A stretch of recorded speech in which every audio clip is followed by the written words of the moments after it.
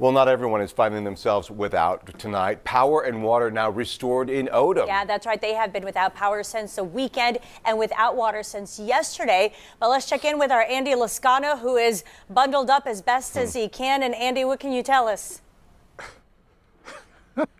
Yeah, it's a little chilly out here. That's what I can tell you. You know, there's a reason why we're standing out here by the water tower. That's a part of this story. But let me also tell you that when we first got here about noon today, this place was dead. No power, no water, couldn't get gas, couldn't get food. Now, roll the tape and take a look at what a difference 2 hours makes, because that's when the power and the water were restored right about 2 o'clock this afternoon. People filling in, couldn't get in there fast enough to get gas in their vehicles. So what we did at the same time, we started walking the neighborhoods, knocking on doors, because we wanted to show you what it was like for these people to finally experience power and water in their homes again. Roll it.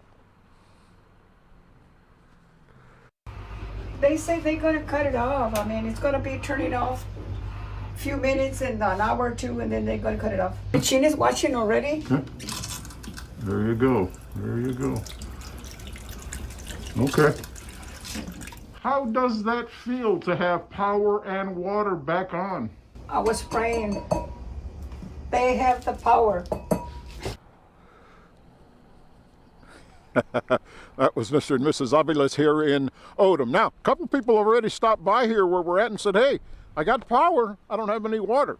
Earlier today, the mayor here, Billy Huerta, said, okay, if you don't have water by now, it might be because your pipes are frozen. And to that end, last night they installed a new generator at a different site from here, but those generators are supposed to help the booster pumps get the water in here and make it available to all the residents in Odem. So he said, if you got a problem, just check your pipes first, because all the water, according to the mayor, has been, the water service and the pressure and all of that has been restored. We're live in Odem. Andy Lascano, Chris 6 News. Guys.